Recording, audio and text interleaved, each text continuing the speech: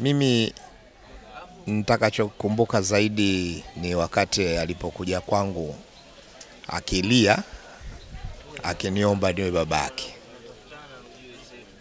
Kwa sababu babake alifariki akiwa mdogo sana. Mamake alikuwa wakati analia anasema miaka miwili. Miaka miwili ni kwamba atakumtambua babako uwezi. Kwa sababu mimi na vijana wa rika lake ambapo walikuwa wanashinda sana nyumbani, alikuja anasema wewe utakuwa babangu, wewe ndo baba yetu, wewe ndo babangu. Mimi sikuwa na baba.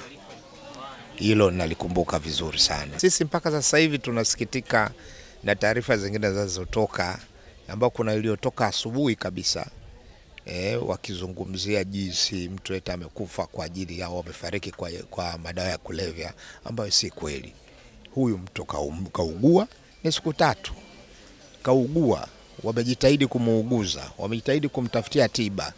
Sasa wanaopeleka matangazo au kwenye mitandao kutoa kitu ambacho si kweli, kinaumiza sana familia na sisi majirani na wazazi wake. Tunanumiza sana. Ni kwamba wangeacha au wangetusikiliza, wangekuja kutuuliza sisi kuliko kusikia mitaani na kuanza kusambaza.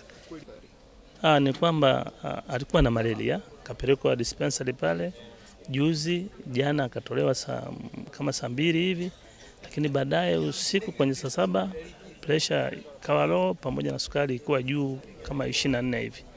Baada ya hapo tukabidi tubadilishe uelekeo, wakati tunampeleka Lugalo hospitali, basi siku zake za kuishi duniani kazi imekatika njiani. Walifia njiani? Ndio. Dispensary ya kwanza ambayo mlimpeleka ni Miko. Miko. Yeah. Iko hapo sawa sawa. Sawa sawa.